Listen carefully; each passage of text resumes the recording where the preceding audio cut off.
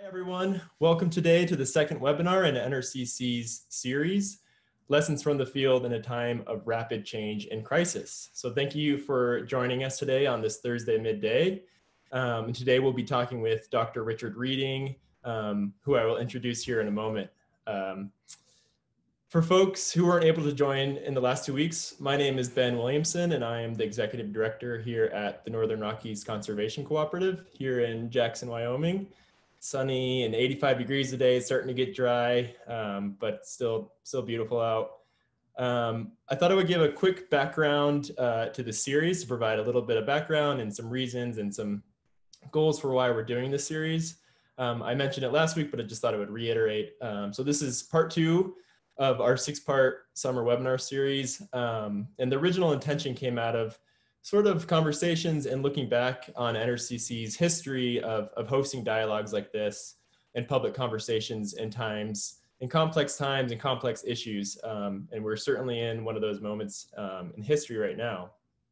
NRCC's been active in wildlife and natural resource management, as well as community conservation projects for over 33 years now. And so the goal for this series is to showcase the tools and real world experiences of people who are working kind of at the boundary, trying to innovate within the environmental field and working across those human and environmental boundaries. And so like today, we'll be hosting our research associates and our resident experts who are sort of working at that boundary and working to explain how they fit into the greater world around them. So a few quick notes on logistics. This series will occur every Thursday from noon to 1, and our last session will be September 24th. If you aren't able to make it to the live broadcast, they will be recorded and be made available on our website. And then as I mentioned last session, the conversation will be structured around 5 questions. I'll ask the question to our guest and then give them a chance to respond. And then at the end, we'll leave about 20 minutes for Q&A. So if you have questions, you can go ahead and start to put them into the chat box, and then we'll get to them at the very end. Great, I think that's it for logistics. So I'll just move into the introduction. So welcome today to Dr. Richard Reading. We're so lucky to have you here today, and we're really all looking forward to hearing what you have to share with us. A quick background on Rich. Rich is currently the Director of Research and Conservation at the Butterfly Pavilion in Westminster, Colorado. He's also the Executive Director of the Coalition for International Conservation. He has extensive experience in conservation. He's worked on over 6 continents, over 30 years. Seems like largely in grassland and arid ecosystems, and often related to protected area issues. And his current work is focused in Botswana, in Mongolia, Peru, Saudi Arabia, Kenya, Tanzania, and Nepal. And Rich's work is truly community focused in that he works to integrate the cultures and values of local communities with the needs of wildlife and habitat. Rich began working with the UN in Mongolia in 1994. And he's been working there since, primarily and Rich will talk much more about this, but in Iknart Nature Reserve on the northern edge of the Gobi Desert. He's worked with butterflies, camels, kestrels. He's also worked to develop management plans for the park that support local economies and communities. And he also mentors and trains local ecologists. This year, which is an amazing accomplishment, Rich was given the Order of the Polar Star, which is the highest honor Mongolia gives to foreign citizens. And it was for his contribution to wildlife conservation, his leadership, his cooperation, and his training of the next generation of Mongolian conservationists. Rich received his PhD from Yale University, where he was trained in both the social sciences and wildlife ecology. His research then was focused on the endangered bloodfit, I think, around here in Wyoming. And he worked closely with NRCC co-founder and Yale professor, Dr. Susan Clark. So Rich is currently zooming in from his home in Denver, Colorado today. He's got a lovely background of bison, love that. And so I'd like to welcome Rich today, and it's a pleasure to have you with us today. So Rich, you can go ahead and unmute.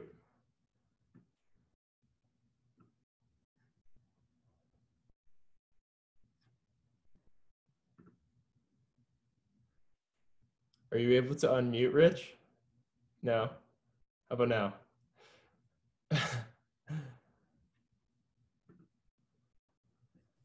Okay, great. There we go.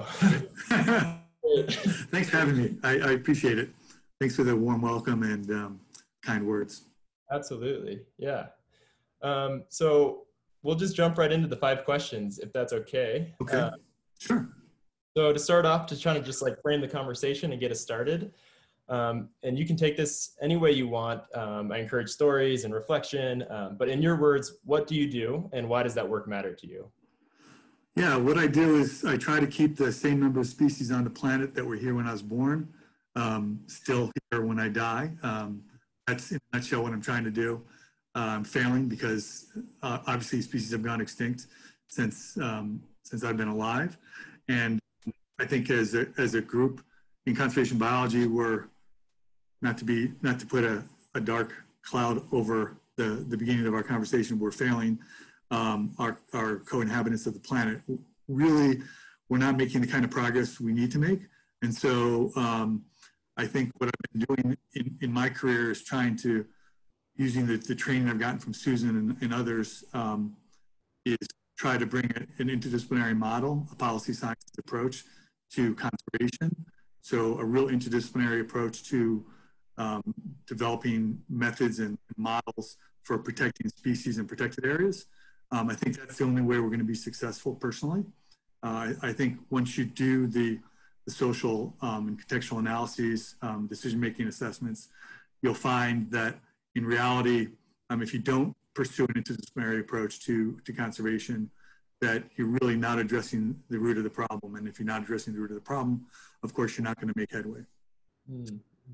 What I do is that coupled with trying to bring up or impart what little I know to ecologists in the developing world, especially, but also in this country.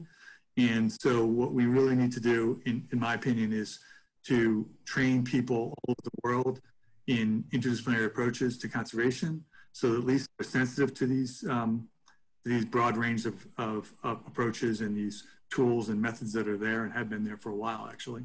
And so by bringing up and bringing forth these tools and giving them to students in developing countries, we let them take what they know about the culture of their countries and infuse it with this policy sciences approach and these ecological approaches that we can give them training in, and they can come up with real world solutions that fit their cultural context much better than I could do.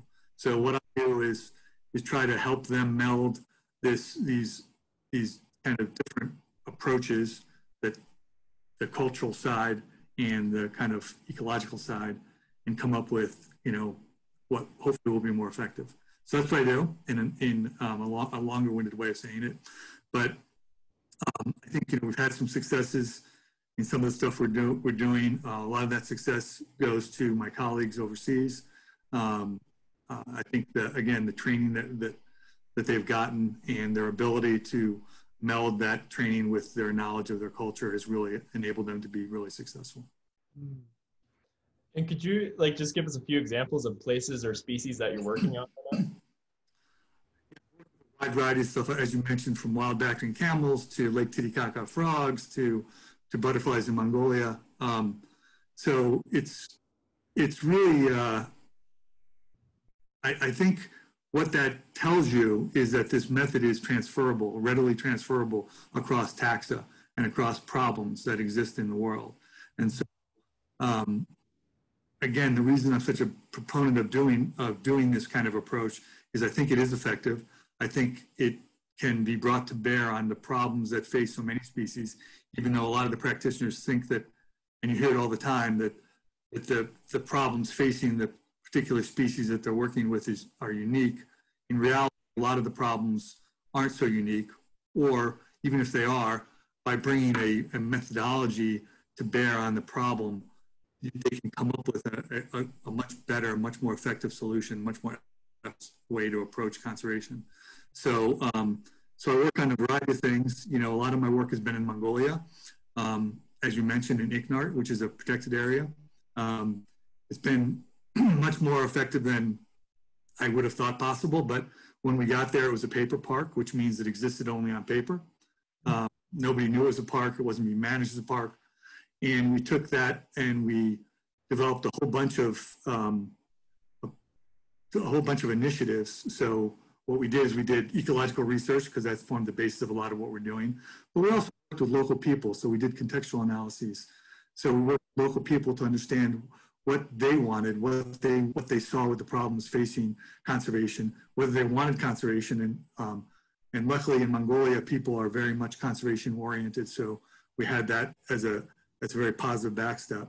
And then kind of the decision-making process, who was involved, who had the political power to make the decisions to affect change in ICNART, and then working with those governmental organizations in cooperation with the local, we were able to then develop a program, first developing a management plan, of course, but an area management plan that included both kind of outreach or education, if some people call it education, I call it more outreach, approaches to working with local people.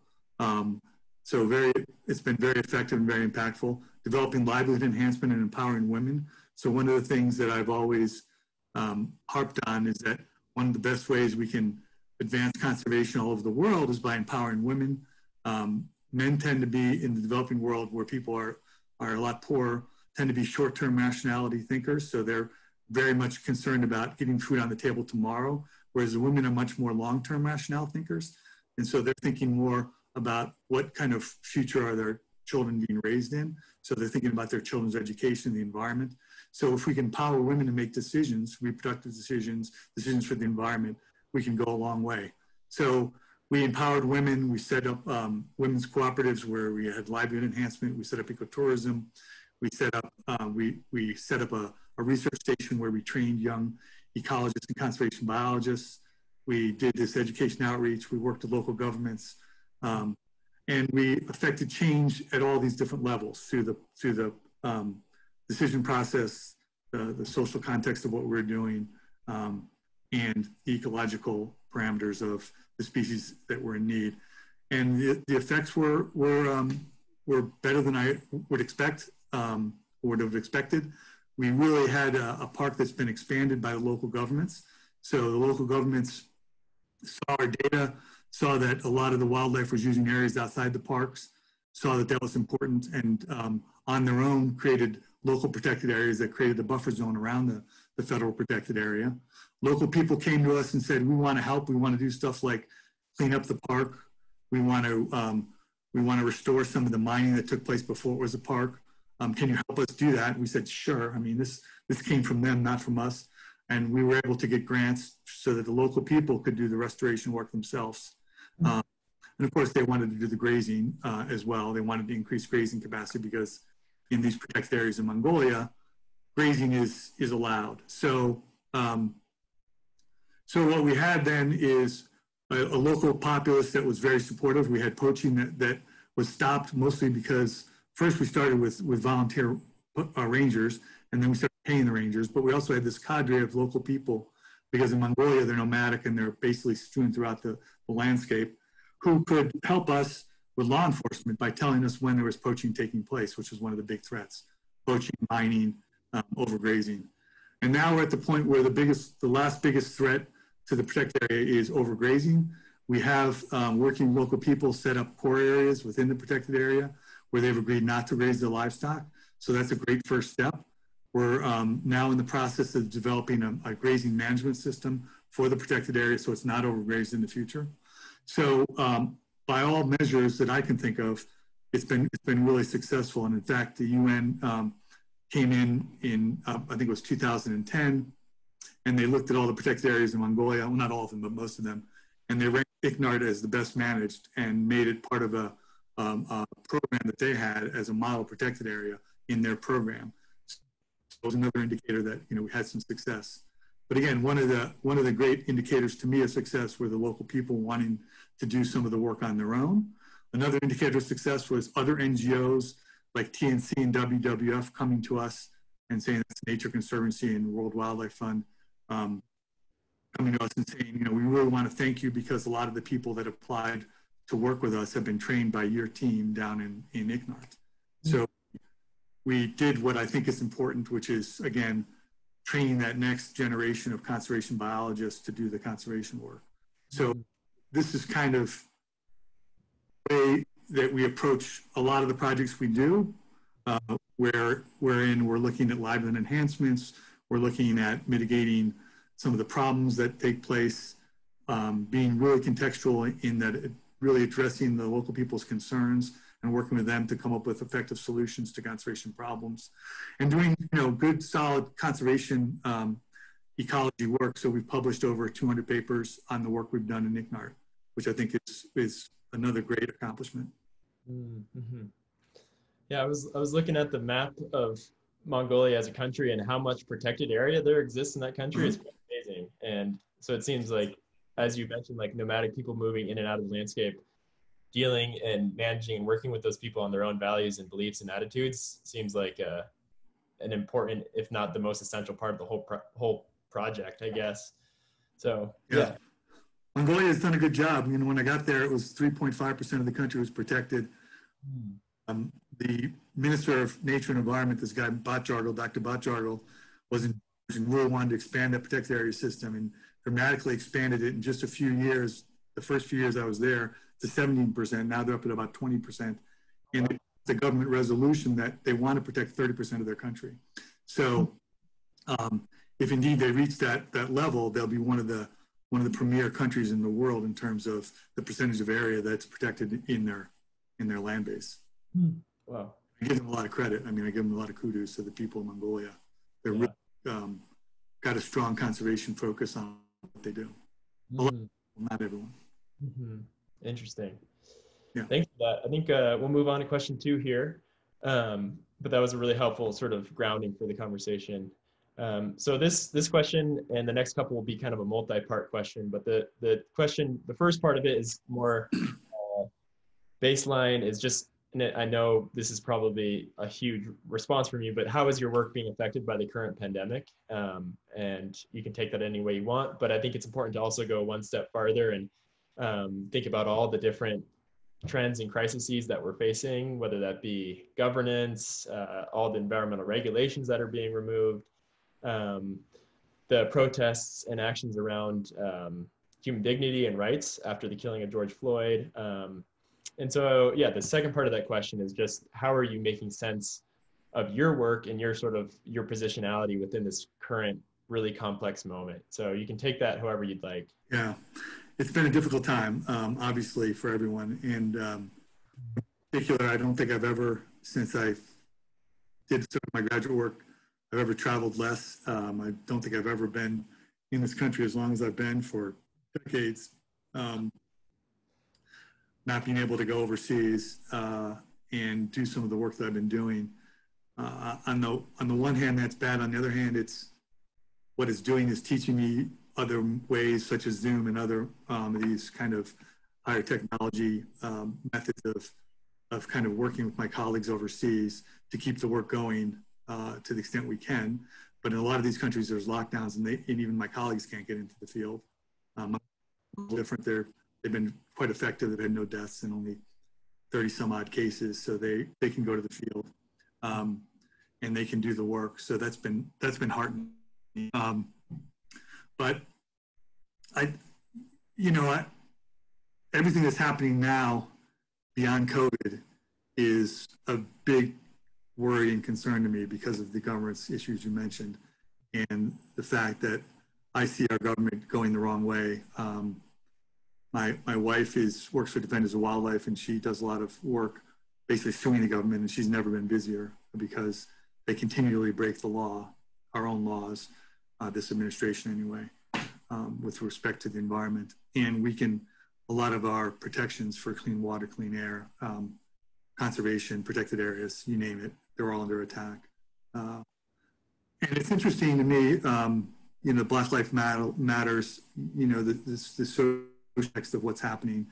I've noted in the past that I've seen a kind of, while our biodiversity continues to decline, our social constructs or our social sensitivity seems to be increasing. So we get, don't get me wrong, we got a long way to go, but we're doing a better and better job of being more,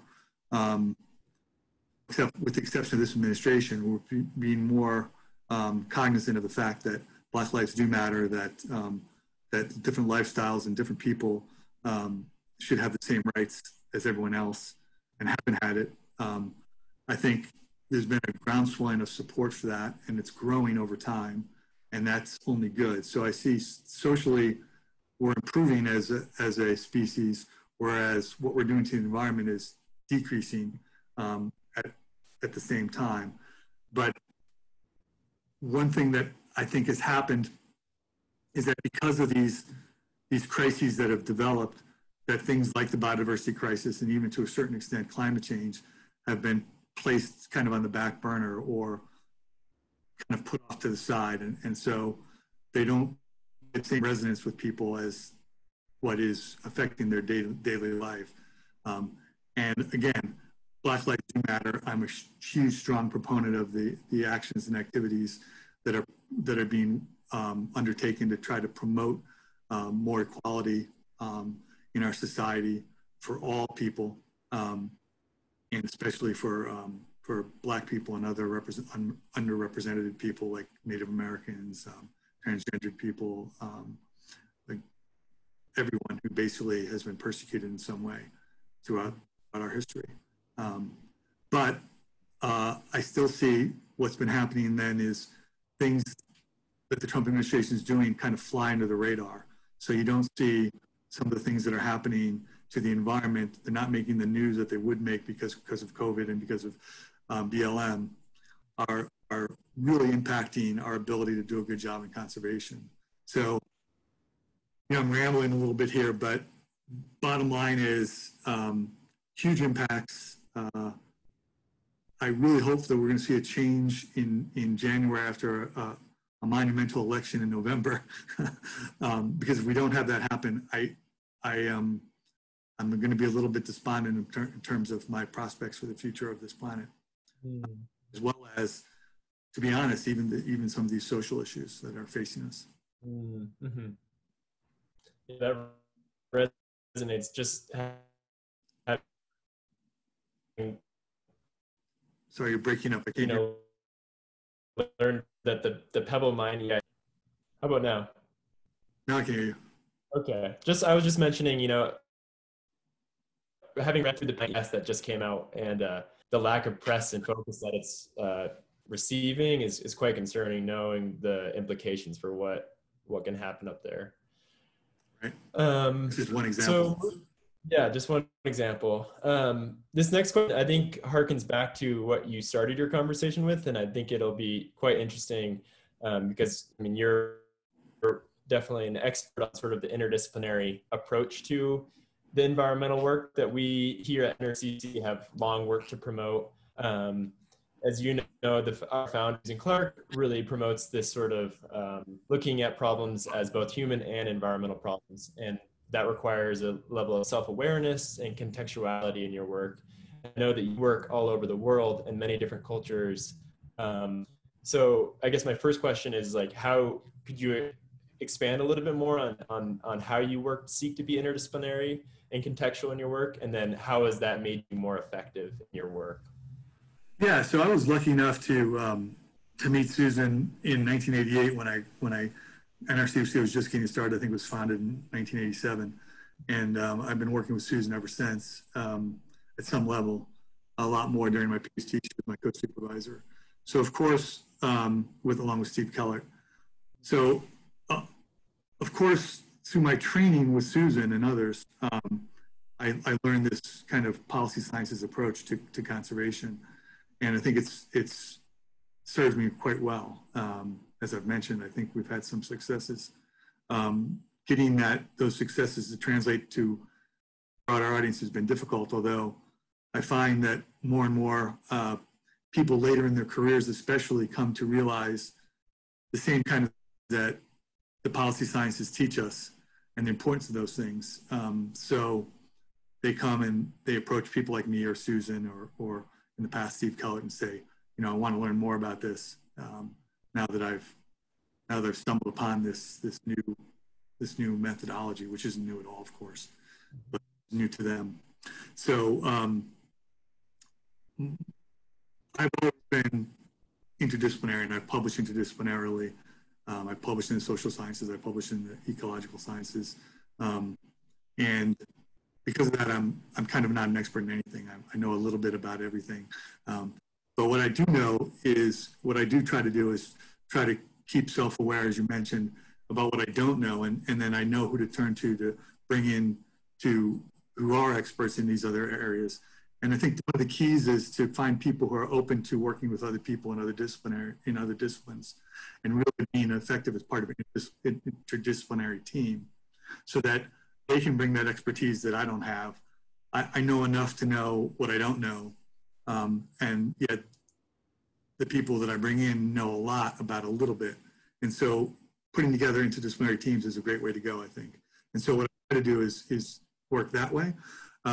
What I've done in a couple places, like in Indonesia right now, we just hired a person, and in Mongolia, we've had a person for a long time who kind of works behind the scenes. And I don't always know what this guy does, Hamlan Badr in Mongolia, but he's working behind the scenes all the time on a lot of the decision-making process and cultural context to smooth things out and make things work. And he's incredibly effective. And same thing with the guy we just hired in Indonesia already. He's borne fruit in being able to maneuver through the bureaucracy that exists, which is a skill in and of itself, especially in some of these developing countries where the bureaucracies are enormous and very difficult to maneuver through. So a lot of what it entails is finding the right people to help you do your work, I think. And that means finding a good social scientist, finding some good ecologists, finding some good decision-making people, finding some good policy people, and then finding, like I said, these kind of fixers, these people who know their culture quite well, who are able to move culture with fluidity and agility in a way that I could never do, because I'm certainly just haven't been raised in that culture. I don't know it as well. And as you mentioned, there's so many different cultures in which I work. Those people are invaluable. And they're kind of, I think Susan was referring to them as kind of internal advocates for what we do. They know how to find those internal advocates in the agencies, and people who really want to do the right thing, but are thwarted by the bureaucracies. And they can make things happen internally. So these fixers can find those people much more effectively and efficiently than I can. And of course, there's other barriers like language barriers. I try to learn some of the culture and the languages, but you know, there's only so much I can learn. I can learn some Mongolian, I can learn some Spanish, but that's about it. I don't know. Certainly, I don't speak any of the languages in Indonesia, which are many. I don't speak Setswana, although I'm learning more. I don't speak, which is the language of Botswana. I don't speak a lot of the languages in cultures I work, in which I work. So that's important because so much of our language has a cultural sensitivity to it that we don't always recognize when we go into other countries. And so by forcing our colleagues to work in English, we lose something. We lose a great deal, I think. And I think that's another good reason in and of itself to hire local people who know the language really well and hopefully can learn English quite well. So one thing we do as well in a lot of the countries we work is we pay for English language lessons, so that even though I can't learn all these other languages, it's really important in a lot of cases for people in the countries we're working to learn English, because it is an international language. It's probably the most important international language, and to learn it pretty well. It then helps us be more effective in that country as well. So we pay for a lot of English language lessons. Sometimes they learn it well enough, English well enough, that they can come to school in the States. And that in some ways, or in England or someplace like that, in some ways that's even a better kind of step forward, because they learn more about our culture, and then they can infuse that knowledge with their own culture. So I might be getting off track here, but I think those are some of the mechanisms that I've employed to try to be contextual and interdisciplinary. Yeah, I was wondering if you could, thinking about how different in North America, how we manage our protected areas. I was wondering if you could speak to just a little bit on compare that to your work in Mongolia and protected areas there, and like that's a very different paradigm around environmental management. And so It is. I'm curious Yeah. to hear, more about that. Yeah, Mongolia is in particular is quite different, but Botswana is different then again, and so is Indonesia and Peru. But in Mongolia, for example, they have a completely different paradigm. They have things called strictly protected areas, which came out of the Russian model. You have nature for nature. And so people aren't allowed into those protected areas, not even for tourism, at least they're not in the core zones. So there's these core zones where you're not allowed to do any manipulative science, you can only do observational work. And you can't have any tourism. You can't have any kind of exploitation. You can't have any grazing. You can't have any mineral extraction. And it really is nature for nature's sake. We like the closest thing we might have is the wilderness, but that's open to recreation as well, and the damages that can cause as well as grazing. They don't allow any of that. And they don't allow hunting in any of the reserves in Mongolia. That might change, but you know, when it was first brought up that they could open up some of the protected areas to hunting, like the nature reserves or the refuges, they said, that doesn't make any sense. You know, to them, it was anathema. You don't hunt animals in a protected area. They're protected. They should be protecting those animals. They should be hunted outside of protected areas. And so culturally, it was just a different, complete mindset to what we have. Now, most of the protected areas, besides the strictly protected areas, do allow grazing, but don't allow other activities. So one of the biggest challenges to the protected area system in Mongolia in general, and I think it's a challenge to our country as well, in a lot of our grazing management. And, you know, what I see in this country is we need a reformation of our approach to grazing in public lands, just like Mongolians do. But they don't want private land ownership. So when the idea was brought forth by some range ecologists from the States that they should privatize land, there was huge, massive protests across the country in Mongolia.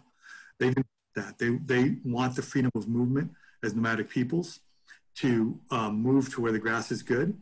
However, that's constrained somewhat because even though culturally they moved a lot as nomads, they were always constrained prior to the end of communism in the late 80s, early 90s, because before communism, it was very much a feudal system. So you could move as a nomad, but only within the realm of your feudal lord, or your noyan, as it was called.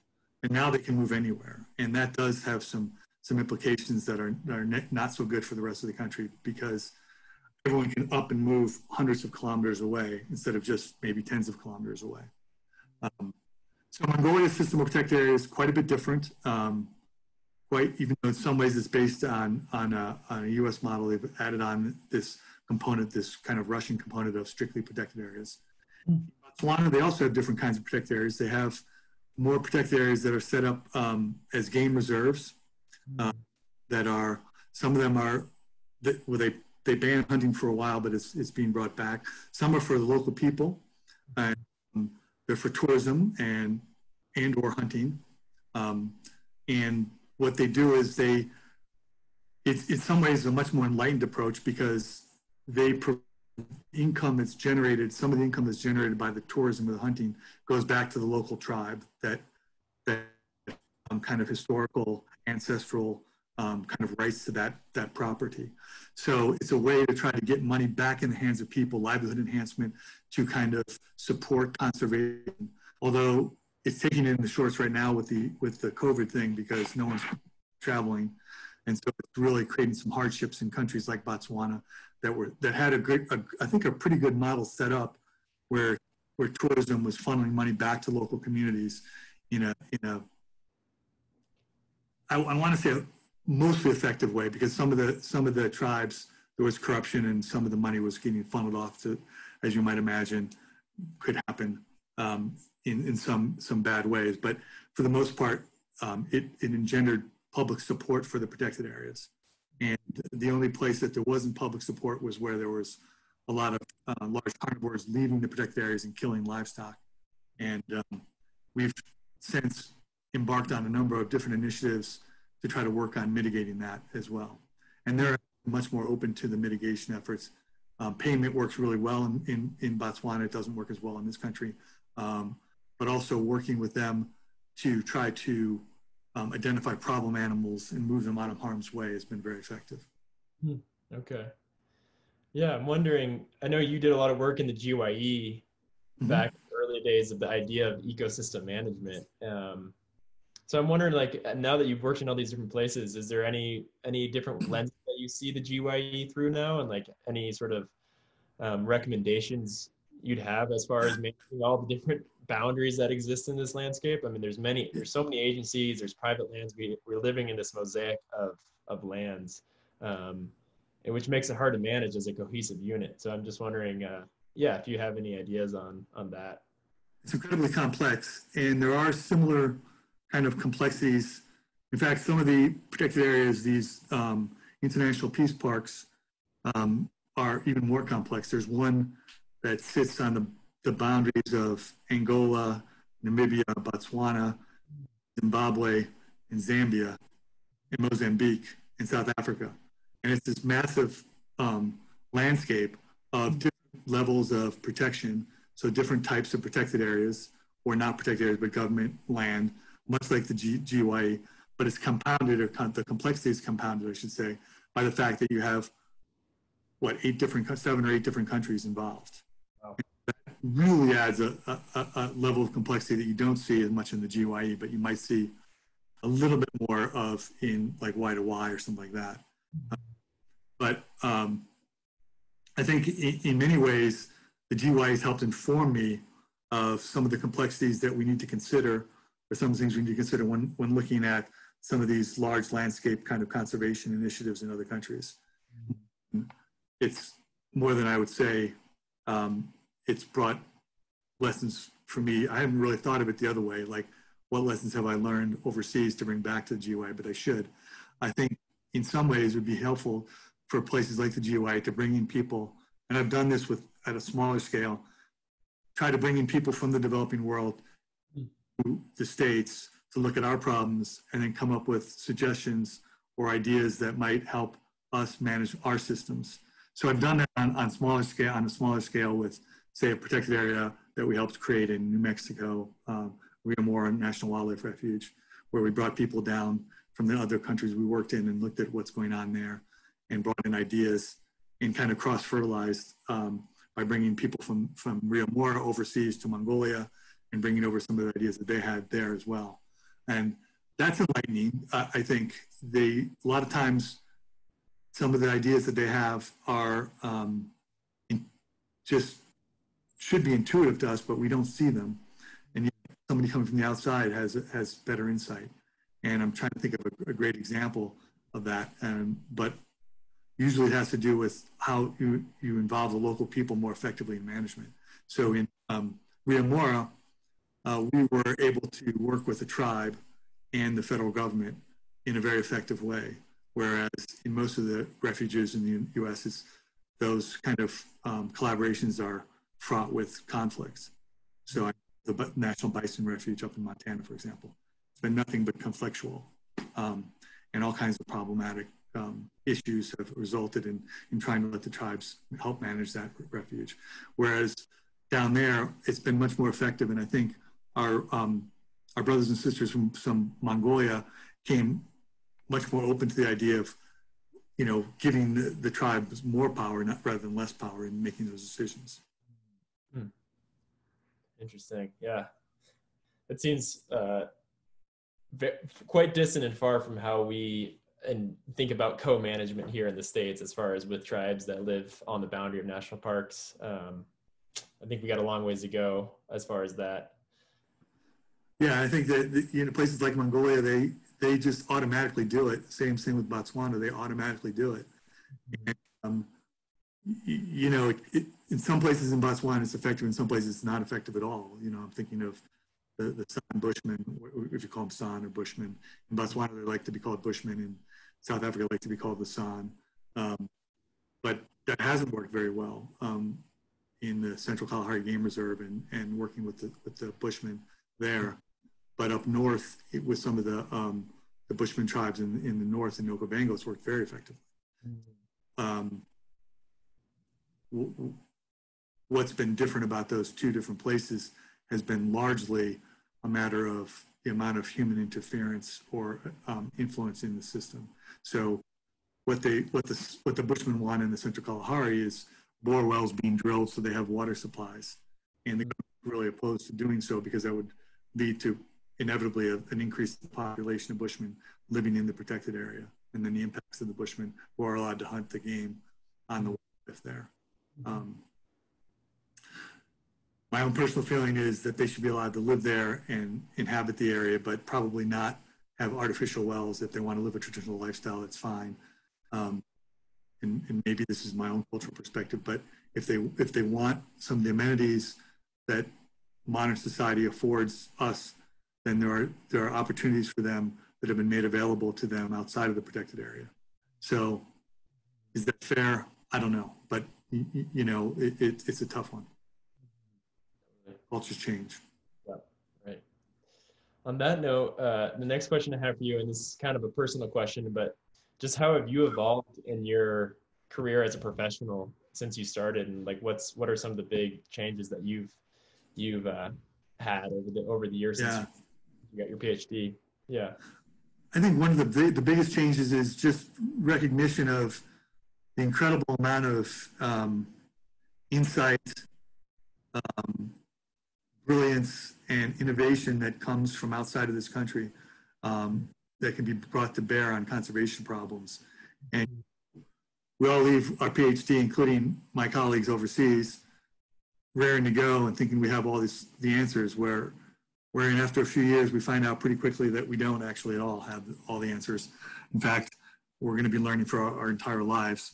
And what I learned really, really quickly is that a lot of the answers come not from books and formal learning, but from people on the ground who live their life with nature all the time and have insight that I wouldn't have considered. So again, having local fixers, having local people who know what they're doing or have lived in the landscape, training them in some of the ways we know brings about a combination of the very best, I think, in approaches to conservation. So they have that local knowledge of culture coupled with that informed education in ecology and in the policy sciences, and they can then forge really innovative solutions to the conservation problems that are facing them.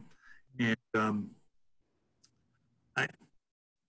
I see in Mongolia that this worked by, for example, the local ranchers or nomads who wanted to fix the mining on their own. They saw it as their problem in their land, and basically our colleagues kind of promoted that whole notion and concept that yes, this is your land, it's in a protected area, but it's your land and it's your responsibility, and it's not going to fix itself. The government doesn't have the money to fix it.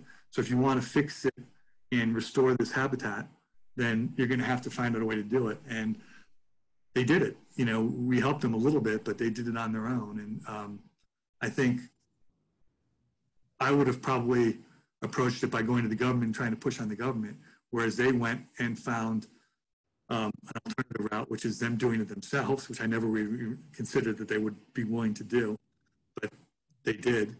And so, yeah, another good example is just livelihood enhancement options. Let them choose what livelihood enhancements they want. So the women's collectives in Mongolia were developed on their own. There's also women's collectives we started in Peru that were formed by the women themselves, doing what they wanted to do. So we weren't telling them what to do. They were deciding what would sell based on their knowledge of the local markets and their cultures. So most of the visitors in both Mongolia and in Peru to these protected areas are local people, not people from outside of the country. And so they know what's going to work better, and what's going to lead to a livelihood enhancements that's going to be sustainable for them in the future. So we can provide the seed money, so microloans in this case, which they have paid back, and they can then do the work. we can also provide secondary markets. So a lot of these products actually are valued by people overseas. And so we can provide markets. When I was at the zoo, we started marketing some of the materials that these women were making in the zoo store. And so the zoo would purchase these handicrafts from the local people, and then they'd get a secondary market, which would bring even more money to them. That would require us to then also come back to them with ideas on kind of quality assurances and things like that. But again, the knowledge of what they want to do should come from them, because they know that local market better than we're ever going to know it. So just a couple examples of how that local indigenous knowledge can be brought to bear, and we can help them through microloans or other processes, through training, or sometimes gifts, but mostly it's microloans. And it's been effective. Interesting. Yeah. And then, so last question, and you can take this any way you want, but sort of what are 3 pieces of advice you have for the audience and for the world? That could be, you know, strategies that you use, people that have influenced you, books you've read, just 3 general pieces of advice. Yeah, one is if you're passionate about something, don't give up on it. Continue, you know, even if you have to do a zigzaggy line to get there, keep working your way towards your goal. You know, my path to doing what I'm doing, which is what I always wanted to do, was not straightforward. I wouldn't say, but I got to do what I wanted to do. You know, I like to think I'm making a difference. Hopefully I am, to a certain extent. But keep at it. Sometimes the route might seem circuitous. That's okay. As long as you're kind of heading in the general direction and you're willing to not get caught in a position or a situation that's not going to lead you to your ultimate goal. So in other words, you can get caught up in a government job, and there's all these incentives along the way to stay in government. But if you want to do what I'm doing, then that's not going to be the best way to get there. And so you might want to leave that government job after you've had a few years of experience and pursue something else, even though it might mean giving up seniority or retirement benefits or things like that. So the first thing I advise people is to stick with your dreams and your goals, and try to make them happen. And they generally will, if you work hard enough. And you know, I'm not that bright, but I worked really hard, I think, and I got somewhere where I wanted to be. Another thing is, you know, promoting this policy sciences approach, which entails, you know, standpoint clarification, knowing what you want to do, who you are, what your values are, how you see the world, really knowing your own biases, includes social context, the people around you, what's happening in the world surrounding the issue that you're trying to address, be it protected area or species recovery, and decision-making process, of course, how a decision is made. So that policy sciences approach, I'm really condensing it down in a nutshell, is something to learn. And even if you want a straight ecology degree, I really encourage people to train either formally or informally outside of that to pick up this policy sciences approach to dealing with problems. It helps in everyday life as well. So these kinds of decision-making approaches that the policy sciences help you with everything, every aspect of your life, not just your job, not just trying to recover endangered species or get a better protected area, but in, you know, what decision you make on a day-to-day basis. So it's really helpful. And along with that is to be cognizant of the fact that most people aren't aware of the policy sciences, and that's okay. Some people will come to it later in life and recognize that and help them when they reach that epiphany, that moment of that aha moment, I think Susan calls it, or whatever, where they say, oh my God, this is so much more than ecology. This is so much more than animals. What can I do to learn more about the policy sciences, or how did you approach these issues? Or they'll read a paper that Susan wrote or that I wrote and say, boy, this is so enlightening. And the paper might be 20 years old, right? They just come to it late. And so be willing to help people, if you already are steeped in the policy sciences, help them along the way. With that, there are great resources out there. Susan, if you don't know what they are, Susan Clark, get some of her books. They're great really, really good introductions to the policy sciences, and probably what most people need, actually, in terms of getting the information that they want. And then third would be that, we live in a complex, and we need to not forget about the fact that we live in a biodiversity crisis, a time of biodiversity crisis. And we need to try to make that more apparent to more people. And if we don't, we're going to face a crisis that's worse than the climate crisis, and worse than COVID, and worse than BLM, because it's going to mean a collapse of our system, the system that we live our lives based on. Our planetary system is going to collapse. We won't probably survive it. I think nature will, but or maybe we will. We're the kind of the ultimate weedy species, but life will be very, very different. That's for sure. And so, don't forget about the biodiversity crisis. We need, as David John says, we need a groundswell of movement. We need not just people like me, but we need organizing people like they have with BLM to address and realize the importance of the biodiversity crisis and what it means for life on this planet. So, it probably goes beyond my purview, but people have written about this in more detail than I can provide in this short little webinar in terms of what kinds of things we can do. Again, David Johns' book is a good one, is a good name of it, but you could look up David Johns and the biodiversity crisis, and it'll pop up on Google for sure. So those are the three I'd throw out there. Yeah, thank you so much for those. Those all really resonate with me, especially having worked with Susan and learning the policy sciences and how much it's formed the foundation of just how I see the world and look at problems. And it's such a helpful piece of framework. So it's great to talk to you and to hear your perspective on how that fits into your work. So yeah, thank you again, Rich. That was great. Sure. And provides a lot of fodder for me, and I'm sure everyone in the audience here, to think about our own work. So we don't have a ton of time, but I think we'll open it up to questions in the chat box for just the next 6 to 7 minutes. Looking at some of them I hope I answered along the way. Yeah. I think this is a really good questions from Maddie Jackson. She asks, for conservation, there is a barrier to getting into it, and often it's an economic barrier and an educational barrier. It's a difficult field to break into. So, yeah, just do you have any advice or suggestions for future leaders who want to be a leader in conservation, but understand that there is a large barrier to getting there?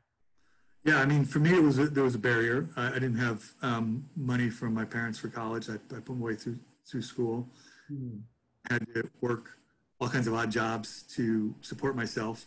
So what I always tell people now is, if they can do it, it's great if they can volunteer to get started and build a CV. I couldn't do that during my summers, and even when I was in school and during breaks, I was always working to make money, try to support myself to get through school and through graduate school. Even in graduate school, I was working as a laborer on construction sites. So I was definitely not of the privilege. I was privileged. I have white privilege all the way through me, but I didn't have the kind of economic assets available to me that allowed me to build my CV. So what I did find is somebody like Susan and Steve Keller, who believed in me, and an undergraduate professor who believed in me and willing to invest in me. And so you need to find those people, and that's tricky, but networking is key. And showing your dedication, your competencies when you have the ability to do that is really important. So what I could do is show my competencies through school, which, so I just worked my butt off to try to do as well as I could in school. And that would help me then get into other programs. And then when the opportunity came to work with Susan on a project on black-footed ferrets and prairie dogs, I just tried to do the best I could so that she would become an advocate for me in a paid position, luckily. And I left a better paying job with benefits to go do that, which is another example of, maybe turning off a trajectory that wasn't exactly heading me in the direction I wanted to go, to try to be more geared towards the conservation.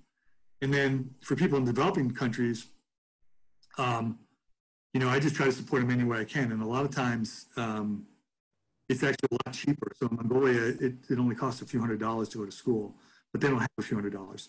But we can afford to put those people through school, even if it's my own personal money, because it's only a few $100s. So we can find people that are worth investing in. And at a relatively low cost of investment, we can help them move forward and realize some of their dreams. And so I've been doing that myself, just personally, since I do have a job, and funneling money through my organizations to help as well. So it's hard, but I think it's doable. I think what we need to do more is get more diversity in the conservation movement. That's one thing I didn't mention, but I feel really passionate about. I'm on the inclusivity committee at work.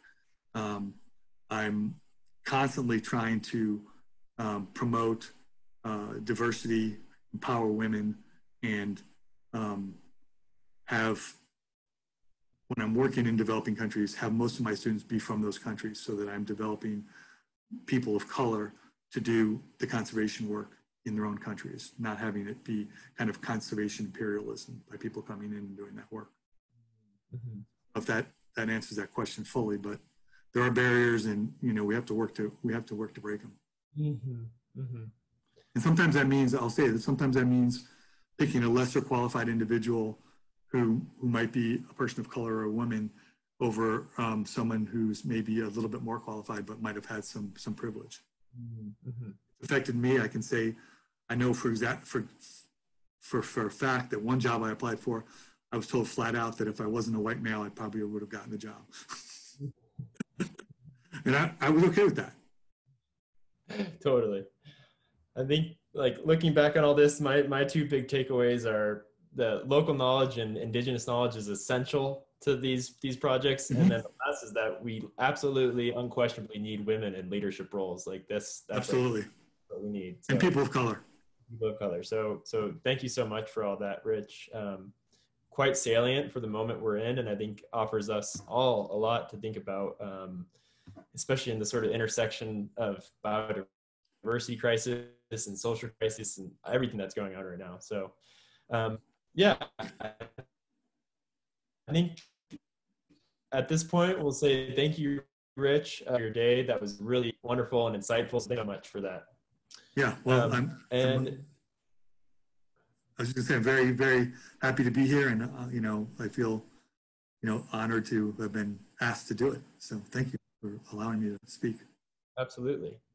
So I'll just make a quick announcement for our next session. It'll be in 2 weeks on August 13th with Dr. Hannah Jakes from Future West in Bozeman, Montana. She has a really interesting background in environmental psychology and working with livelihoods on working landscapes in rural Montana. So I'm sure there'll be similarities with Rich's talk, but also in a different context. So I encourage everyone to join for our next conversation on August 13th. And so until then, I hope everyone has a safe and healthy several weeks here, and we'll hopefully see you again on August 13th. And once again, thank you to Rich for joining us today.